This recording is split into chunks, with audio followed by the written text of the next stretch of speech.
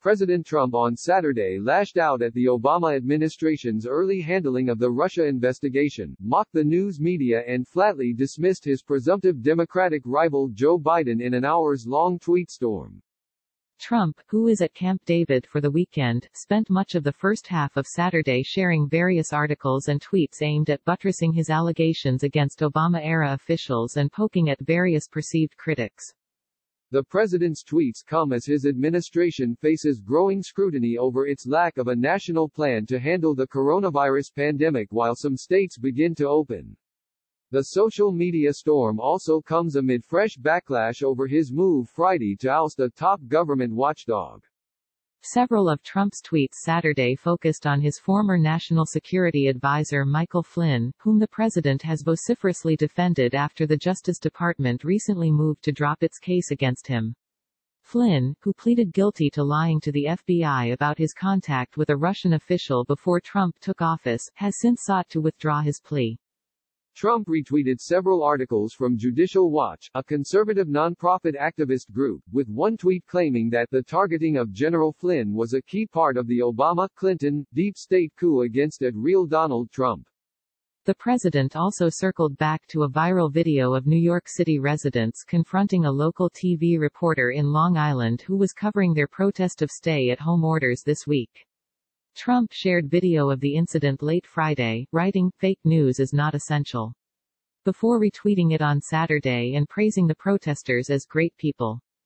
Trump eventually turned his attention to Biden, his presumptive Democratic opponent in November's general election.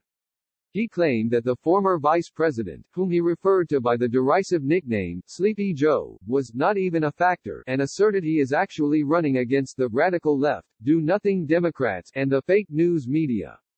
That jab followed a campaign update from Biden's team on Friday in which aides sounded a confident note about the former vice president's prospects in November, saying he could secure upward of 318 electoral votes, more than the 270 needed to win the White House. Trump on Saturday also shared a series of tweets from conservative media figures focusing on Obamagate, a term the president has used while airing grievances over the FBI's investigation into his campaign's contacts with Russia in 2016. The president has repeatedly lashed out at his predecessor over the past week after former President Obama said that Attorney General William Barr was threatening the rule of the law by dropping the Department of Justice's case against Flynn.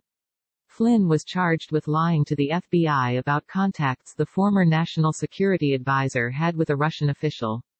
After Trump tweeted "Obamagate" earlier in the week, Obama tweeted a simple apparent rebuke, "Vote." The president has pushed the narrative that Obama tried to undermine Trump's incoming presidency by going after Flynn. Trump frequently refers to the Flynn case, a key part of the FBI's investigation into Russia's interference in the 2016 election, as a Russian hoax. Later, Trump shared a tweet directed at Senate Majority Leader Mitch McConnell, R-Key, that focused on the Russia probe and stated that the GOP leader should be addressing the hoax and holding the hoaxers accountable. Trump urged McConnell to get tough and move quickly. Senate Judiciary Committee Chairman Lindsey Graham, RSC, said this week that his panel would begin holding hearings in June regarding all things related to Crossfire Hurricane, the name for the investigation into Russia's interference in the 2016 election and the Trump campaign. Graham, however, pushed back on the notion of calling on Obama to testify, something Trump demanded in a tweet earlier in the week. "I think it would be a bad precedent to compel a former president to come before the Congress.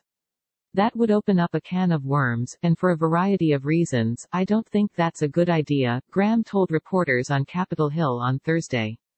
Biden in a tweet on Saturday afternoon sought to put the focus back on Trump's decision the previous day to oust the State Department's Inspector General, Steve Linick, a move that has provoked strong criticism from Democrats who see it as part of a dangerous pattern of retaliation against government watchdogs. "It seems the way to get fired by President Trump is not to commit wrongdoing, but to investigate it," Biden wrote. Trump traveled to Camp David on Friday evening after announcing new members of the White House Coronavirus Task Force and unveiling a team to lead a federal public-private effort to accelerate production of a vaccine to combat the coronavirus. The White House in recent days has sought to cast itself as in control of the pandemic response, with Trump traveling to a distribution center to tout the availability of medical protective gear and the White House press secretary detailing that the administration has its own pandemic preparedness plan. Still, experts say a national testing strategy will be key to prevent future outbreaks and allow different parts of the country to safely reopen, after the president suggested this week that widespread testing may be overrated and encouraged states to reopen businesses. Trump tweeted Saturday, "We've done a great job on COVID response, making all governors look good, some fantastic, and that's okay, but the lamestream media doesn't want to go with that narrative, and the do-nothing Dems talking point is to say only bad about Trump. I made everybody look good, but me.